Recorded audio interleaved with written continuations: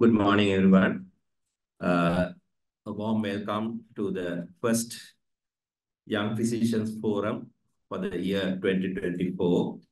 I'm Dr. Duminda Munidasa, immediate past president, representing Dr. Pulisa Nayaka, president for 2024.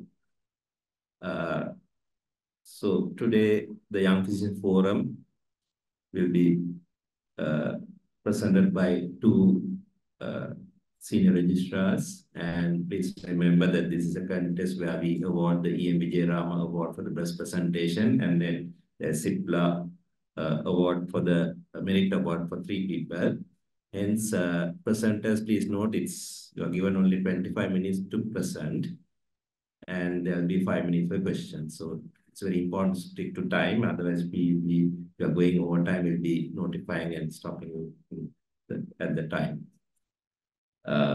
So to start up today's presentations, I would like to invite Dr. Manisha Pumini Jayasiri, Senior Registrar in Respiratory Medicine, National Hospital for Respiratory Diseases. She'll be talking to us on Breathless battle, tackling acute presentations of ILD. Over to you, Manisha. Good afternoon, everyone.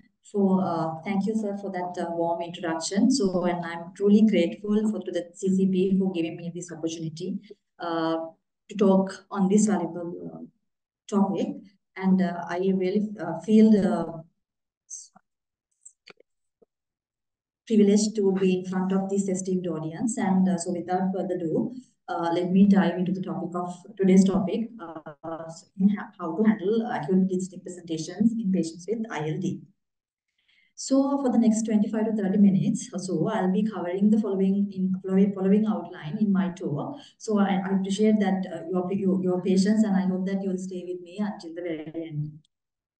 So to set the stage, let's dive into the classifications of ILD. So with over 200 conditions falling under this umbrella term, ILD can be broadly divided into 2 categories, those with a non-cause and idiopathic ILDs. So the commonest ILDs that we encounter is idiopathic pulmonary fibrosis, IPF, and it is known to have the highest number of exacerbations among the chronic ILDs as well. So I'll be addressing the rest of the ILDs as non-IPF ILDs hereafter. And among the non-IPF ILDs, the connective tissue disorder associated ILDs, the hypersensitive pneumonitis, and the drug-induced ILDs are the ones that commonly come with acute presentations. So when a patient presents to us with a worsening hypoxia, in the context of ILD, there are 2 likely clinical scenarios. So one is when a non-ILD patient coming with acute respiratory failure, and the second one is a de novo presentation in a patient who has never been diagnosed with an ILD, so which is a more challenging case. So to add some interest, I'll share a recent case that we have managed. So this is a case of de novo presentation of connective tissue ILD as a rapidly progressive respiratory failure. So this patient is a 42-year-old previously healthy male, came in with rapidly worsening shortness of breath and having type 1 respiratory failure on admission with 90% saturation on room air. So interestingly, in his history, he also had constitutional symptoms suggesting connective tissue disorder in the background, including small joint arthralgias, painful oral ulcers, digital ulcers, and ulcers over the external auricles, as shown in these images. And there were no significant exposures were reported. There were no features suggestive of fluid overload, and his oxygen requirement rapidly worsened, necessitating high flow nasal oxygen, and eventually he required intubation. So you can see in his chest X-rays, there's a rapid worsening over a couple of days. And in the chest HRCT, you can see widespread bilateral ground glass opacities as well. So what do you think is the diagnosis? A de novo presentation of possible anti-MDA5 antibody-mediated dermatitis was made following an urgent multidisciplinary meeting, and treatment commenced with immunosuppression and broad-spectrum antibiotic cover. So patient has to, we have given IV methylprednisolone pulses. On top of that, we have pulsing with IVIG and one cyclophosphamide pulse, and oral capacitive pulse also started. But however, despite all these measures, patient ultimately ended up dying. So these case emphasize the importance of recognizing the types of ILD that can present de novo, where the management will be different from the beginning, where we need to start with more immunosuppression most of the times. And I have listed ones to watch out for. So those are under the connective tissue disorder ILDs, dermatomyositis, anti-MDF5 dermatomyositis associated ILDs, anti-synthetase syndrome, systemic sclerosis, SLE with diffuse alveolar hemorrhages, and mixed connective tissue disorders are the common ones. Whereas the drug-induced ILD also, we have come across several patients coming with acute worsening in the background, sometimes in the background of connective tissue disorder ILD, such as methotrexate, and also sometimes the patients who are being treated for lung malignancies and background malignancies, who has been given chemotherapies and immune checkpoint agents and coming with acute pneumonitis. Apart from that, several acute presentations has been we have encountered the hypersensitive pneumonitis, acute eosinophilic pneumonias, and the ANCA-associated vasculitis, and the acute interstitial pneumonias. So when suspecting a de novo ILD with having a very acute presentation with rapidly progressive respiratory failure, it's very crucial that we go into the very thorough history, which includes rheumatological symptoms as well as to ask for features of vasculitis. And also it's very important to go for a better occupational history in regards to several exposures as well as environmental exposures as well. Drug history is also very important. So we think at the outset, it's better to obtain, good practice to obtain the autoimmune panel if you are really suspecting underlying connective tissue disorder in these patients, which includes the ANA rheumatoid factors and the ENA panel if possible, because we need to take important management decisions at the beginning. And sometimes when patients coming with these acute conditions, sometimes to exclude acute eosinophilic pneumonias and diffuse alveolar hemorrhages and the infections, bronchoscopy and BAL will also help us. So when patient with an ILD coming with an acute dyspneic presentation, it's usually they present with type 1 respiratory failure, but sometimes they do present with type 2 respiratory failures. Then in those instances, we have to think of coexisting airway disorders and then obesity with OHS, or it may be the more advanced presentation of the primary underlying exacerbation in their ILDs coming with more advanced presentation with muscle fatigue and respiratory exhaustion. So what is the cause for acute respiratory failure in most of these patients whom we are suspecting underlying ILD? Is it an exacerbation always? No, there are a lot of other causes that we have to look into, non-ILD causes. So if we can exclude non-respiratory causes like anemia, there are again more than 8 respiratory-related diagnoses that can cause respiratory decompensation in a patient having coming with respiratory decompensation in a patient with ILD. So obtaining a good clinical history and a thorough physical examination will definitely guide us towards identifying the most likely scenario and thus the tailored care. So it gets more trickier because most of these conditions, as you can see, can coexist in the same patient, making our lives more difficult. So I'll take you through each of these cases individually one by one. So infections and opportunistic infections has to be excluded, and because they are in high risk of having usual infections as well as the opportunistic infections. Most of the patients with connective tissue disorders with their immunosuppressants in the background, they are high risk of having opportunistic infections. And most of the time they are on inappropriately over-the-counter prescriptions of inhaled corticosteroids and oral steroids, and they inherently have their poor lung mechanics and the frequent hospital admissions where they are more prone to get infections, including the opportunistic ones. The main ones that we have to consider are the PCP, CMV, fungal, and the tuberculous infections. So the fever, neutrophil leukocytosis, lymphopenias, and high CRP levels and the neutropenias will all will indicate that underlying suggestive of an infection, but always we have to take in our mind that it might also indicate that just the underlying inflammatory condition itself. So sometimes the more better clues would be the HRCT features and procalcitonin. So it's very important that we take all the necessary action to exclude infections in patients who are admitting with acute worsening in the background of ILD. So because one thing, they are very at high risk in the beginning to save it, and also at the end we might need to pulse them with steroids. So it's very important that we exclude all the infection if possible.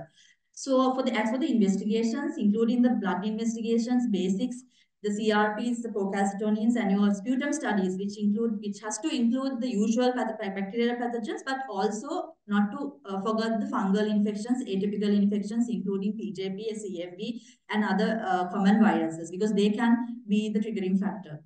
So what is the use of utilization of bronchoscopies in ruling out infections? Well, yes, it is helpful in ruling out infections and alveolar hemorrhages in this acute presentation, mainly in the patients who we cannot obtain a proper sputum sample. It's still a bit tricky, you know, to undergo bronchoscopies in unsafe patients who are already hypoxemic. So we have to be very careful identifying the patients who truly need these procedures, and after evaluating the risk and the benefit. Definitely the biopsy has a very limited utility, so it's strongly discouraged. So despite all these investigations, we might not able to pick up infections most of the time. So empirical antibiotics are very important, which will cover the which covers the positives, negatives, as well as sometimes empirically we might need to start them on empirical antivirals sometimes too. And also, since the definitive diagnosis will take time, sometimes if the patient is deteriorating, that's a place for treating them empirically with Cotrim for the covering PJP and sometimes even the CMV. The second line immunosuppression drugs can be stopped usually, but the steroids, there is a tricky situation again, where if the patient has been on long-term steroids for a very long duration, high doses, there is a possibility of provoking an adrenal crisis. So we have to take into our consideration as well. Then the next one is the heart failure, where you can have with acute coronary syndrome, since they are inherently have a very high cardiovascular risk, the patients with ILD. So the diagnosis will be definitely challenging, because the X-rays will be suboptimal, and on top of that, they will have the ILD changes on the chest X-ray, so making our diagnosis difficult. And ECGs also, they can have abnormalities secondary to hypoxia. So, but still, if we can, as for the practical tips, we have to go through their past reports, previous echoes, and we can do the proper bedside clinical assessment, including ultrasound chest, and we can compare their past chest X-rays and the ECGs, serial top eyes, and the BNPs and the 2D echoes will help. And if still uncertain, we can try a small dose of IV furosemide, and provided that the blood pressure and all that are okay, and assess thereafter. The pulmonary hypertension is another contender. So they are usually, it's a well-known complication of ILD. So the patient will present with worsening dyspnea. We have to always exclude pulmonary hypertension and right heart failure. So what are the tips? So the patient will be coming with worsening dyspnea without worsening radiographic opacities, and they will have disproportionately low DLCO. And the BNP, 2D echo, and the ECG again will help. So we have to identify these patients because they need more tailored management. The pulmonary embolism is another contender. So they definitely have high risk of thrombosis because of the immobility, and the IPF is still it's known for itself as a prevalent condition. So D-dimer levels will help in the beginning, but if it is negative, we can strongly confidently exclude it. But if it is positive, we don't know. It could be due to the sepsis that is settling in, or it could be due to the multi-organ failure that the patient is settling in these acute conditions. So it's a clinical decision that we have to take. Even doing the most important investigation, CTPA, is sometimes difficult in these clinical scenarios. So pneumothorax is another cause that can be easily missed in supine X-rays. And the lung cancer, again, a cause for worsening shortness of breath. We have to always look into that in the imaging. And the drugs, sometimes the patients with connective tissue disorder ILDs who has been given methotrexate and leflunomide recently, and it has a temporal association with the symptoms of shortness of breath, we have to always think of drug-induced hypersensitivity pneumonitis. And also the chemotherapy agents. We have come across several patients coming up with acute respiratory deterioration who has been given these chemotherapies and immune checkpoint inhibitors, and ultimately to be diagnosed with ILDs. So if we can exclude all these things, yes, then we can diagnose ILD exacerbation. So acute exacerbation of ILD. What is acute exacerbation of ILD? So it's basically this definition is for the IPF ILDs, which has more of the evidence and the studies has been done in the worldwide. But however, when to say that it's acute exacerbation, there should be a clinical worsening, which should be within 30 days. And it should be characterized by new bilateral ground glass opacities and the consolidation. And we have to exclude almost like the alternative etiologies. The same thing has been extrapolated for the connective tissue disorder ILD exacerbations as well. So why the 30-day demarcation? That is because is to distinguish it from the acute exacerbation from the natural progression of the chronic underlying ILD. So if we talk about the epidemiology of acute exacerbations of ILDs, you can see they have very high mortality. In non-IPF ILD patients, compared to the IPF ones, have a better mortality risk. But however, you can see the 1-year mortality after acute exacerbation in IPF is around 90%. And in acute and non-IPF ILDs, including connective tissue disorder ILDs, it's nearing around 40%. So what are the risk factors for ILD exacerbation? So there are several studies has been done, and they have found out that more advanced your ILD in the background, you are more prone to get ILD exacerbations. So if you have low FVC, low DLCO, if you have extensive fibrosis in your HRCTs, and then you are in LTOT at home, and if the patient is having pulmonary hypertension, you are in high risk. And if the patient is on top of that, on the non-IPF fibrotic ILDs, the UIP pattern in the background are rheumatoid arthritis ILDs, systemic sclerosis ILDs, and the polymyositis and the dermatomyositis are the ones that get more exacerbations. So are there any biomarkers to predict the acute exacerbations of ILD? Well, having a biomarker is important in these kind of conditions where we have a lot of differential diagnosis to handle with, and patient will be more symptomatic ill. So we need to start treatment early and diagnose them early. So there are a lot of currently there has been no established biomarkers in the literature, but however in the literature there is two biomarkers that has been identified mainly in the IPF, the KLCs and the lung microbiome, and they have been identified and they are on their move. So it's important to understand the pathophysiology behind the acute exacerbations. Most of these studies, again, has been done in IPF patients. So the histological background diagnosis is a diffuse alveolar damage. So, but it actually had a spectrum. In one end, there is organized pneumonia, and the other end, you have this intractable diffuse alveolar damage. So that's how you decide that some of the patients will improve with steroids, which more have this inflammatory part, whereas a patient who's having more diffuse alveolar damage will not improve with the steroids, which is the usual treatment in still in the acute exacerbations of ILDs.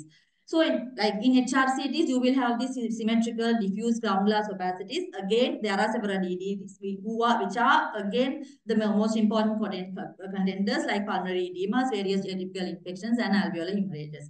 So despite having existed this for a very long time in the literature, as well as having very high mortality, still we lack large clinical trials on the treatment of acute ILD exacerbations. So, and again, the evidence is mostly for the IPF exacerbations, not for the other ILD exacerbation. So, taking this into the mind, then we'll move on to the management. So we have the pharmacological treatment. So we'll be discussing about the steroids and the immunosuppressive use, antifibrotic use, and the other upcoming drugs. First, we will go through the management of exacerbations in IPF, and then we'll explore how it differs from the non-IPF ILDs. So in the acute exacerbation of IPF, usually in 2011, guidelines suggested to use steroids. Again, it's a very weak recommendation, and they have not recommended about the dose, route, and the duration. However, because of this low level of evidence and having the serious prognostic implications with the acute exacerbation, most of clinicians, including us, has this pragmatic approach of treating them with high-dose steroids with a broad-spectrum antibiotic cover. But there are some mounting evidence, upcoming evidence to push clinicians away from using this aggressive immunosuppressive approach in the acute exacerbation of IPF. So this is one study in 2012 in the NGM they have published, the Panther study, which shows that long-term use of dual immunosuppression in stable ILDs, which cause more harm than benefit. So they will lead to more exacerbations as well. In 2021, Lancet, they have published this study where adding cyclophosphamide on top of the IV methylprednisolone pulse definitely has increased 3-month mortality risk. So at the moment, we advise against use of intravenous cyclophosphamide in these patients. So despite with these like lack of evidence and all that, we still treat the patient with steroid pulse. Doses ranges from 500 to 1000 milligrams per day for 3 consecutive days, and is followed by 1 milligram per day. So tapering. Still, the survival is very, very low. So can we use low-dose steroids in these IPF exacerbations? why can't we use, what is the disadvantage of using high dose restrictor? Well, it will increase the risk of infections A, and the B, that it can cause a fluid retention and contribute to worsening coexisting heart failure. So is there a place for low dose of steroids in these patients? Yes, recently they have published this retrospective study where they have identified that there is a place of low dose steroids in managing patients with IPF A exacerbation. What are anything in the pipeline for acute exacerbation in IPF? Well, there are several, but at the moment we can't draw any definitive conclusion about their efficacy. So how it differ from the management of acute exacerbation of non-IPF ILD? That means the connective tissue disorder associated ILD. They have more inflammatory background. They have more organized pneumonia in their background in the pathology. So it's better that in this type we have to use aggressive immunosuppression from the outset for the management. That is how it differs from the IPF management, where we now going outwards towards from the steroid immunosuppression. So in managing connective tissue disorder ILDs, coming with acute exacerbation is a place that we really need a value multidisciplinary input in the diagnosis as well as in the management, because we have to start them on aggressive immunosuppression from the outset if we need to have a better outcome. So do we need to stop? What is our stand on antifibrotics during exacerbation? Well, they don't need to be stopped because they will not immunosuppress drugs, as we all know. But they won't be. They have to be stopped if there is a derangement in the liver functions, if there is a derangement in the renal functions, or if the patient is having nausea, vomiting, and they can't take the drug by mouth because we don't have any IV preparation at the moment. And pausing them will not will lead into the rebounding of the disease itself. And there are some reports, studies suggesting that even if it is a mild or a moderate one without all these factors to stop, we can continue it during the exacerbation and it might prevent the next exacerbation as well. So what is the management of the other important aspect in managing the acute exacerbation will be the supportive care. So we have to give the proper oxygen, we have to use the NIV properly, and then we have to go for a mechanical ventilation in some patients, the symptomatic management, and the palliative and the end of life care. So it's very crucial that we optimize the oxygen in these patients early, because we have to target saturation of 94 to 98 in patients, and preferably closer to 98%. And they will have this high peak inspiratory flows because of the VQ mismatch and all that. So the ward NRBM, that is the one that we can give the highest amount of oxygen in the wards will not be effective in these patients where they would need some more oxygen. So high flow nasal oxygen is the best option at the moment. It will reduce the work of breathing, decrease the breathing rate, and it will have a better carbon dioxide washout, and it will reduce the dead space as well. And ultimately, because we are using a cannula, it will be very comfortable for the patient. So we can give a high flow rates of oxygen with a FiO2 ranging from 21 to 100% using high flow. So it's the best option at the moment in a severe situations. So in NIV, yes, there is a place. It will reduce the intubation and it will improve the in-hospital mortality. And the fact that it has this physiological benefit of keeping the PEEP, which can improve the alveolar ventilation recruitment and improve the hypoxia. But the problem is, in practical point of view, is that the failure rates are very, very high. Most of the time, the patients are opted for a high flow oxygen. And is there a place for bilevel or NIV or a bilevel ventilation? Yes, but only in the advanced cases where you have respiratory muscle fatigue and all. Otherwise, it's usually the FEMAP that we are using. So what is the place of invasive ventilation in a patients with acute exacerbations? For IPF, what the guidelines suggest is against the use of mechanical ventilation. Why? Because most of the studies have shown that acute exacerbation in IPF in ventilated patients, the mortality is around 90%. But however, the perception of that all those ILDs are due to IPF and that their prognosis is bad, that is incorrect. So some of the patients who have been having non-IPF ILD or even the IPF ones, IPF ILDs, some may improve with the correct treatment with the immunosuppression and they will make a good recovery. So that is, it is very important that we decide them case by case basis. And if we are to intubate, we have to use the lung protective ventilation as in ARDS with low tidal volumes and keeping the PEEP less than 10 because otherwise it will cause more lung damage. So is there a place for ECMO? Yes, only as a bridging for transplant, not as a bridging to recovery at the moment. And the lung transplantation, again, there is a place, but not currently in our context. So what I have to mention is that even though despite of having all these evidence and all this management and all these drugs and all that, still the mortality is very, very high in both IPF patients as well as in a non-IPF patient.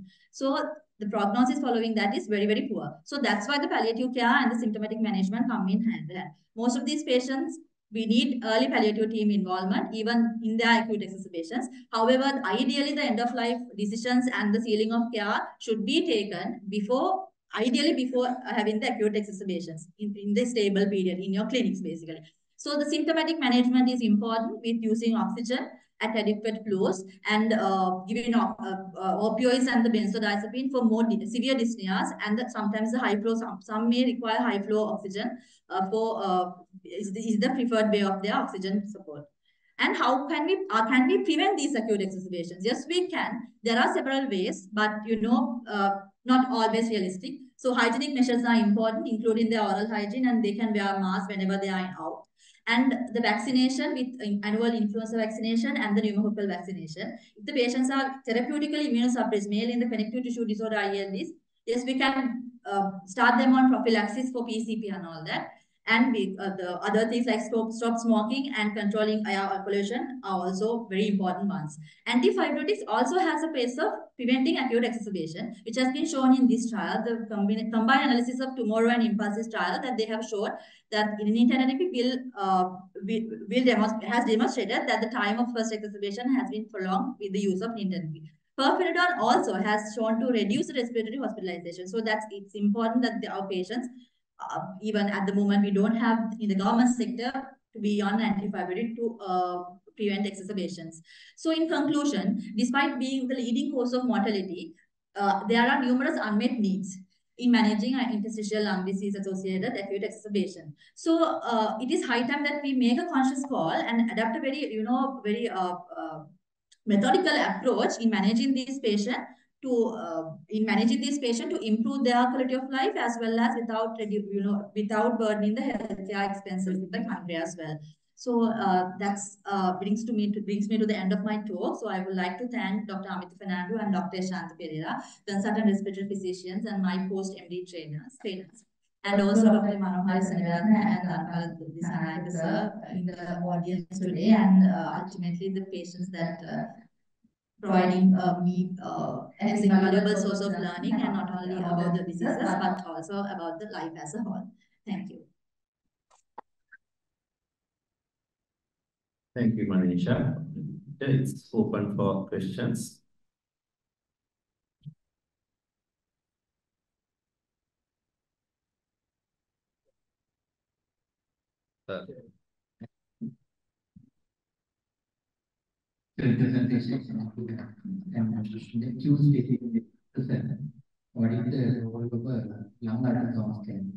Yes, sir. It's a very good question. So basically, in the acute presentation, in the bedside, it's a very valuable investigation that we can do. So one thing that we can exclude the fluid overload, features of fluid overload, and then we can look into features of pleural effusions and pneumothorax and consolidations. But the problem is, like, some of these patients have a lot of these things together sometimes. So it might, limit the use of ultrasound scan, but yes, it do help, and it's a very important thing that to mention.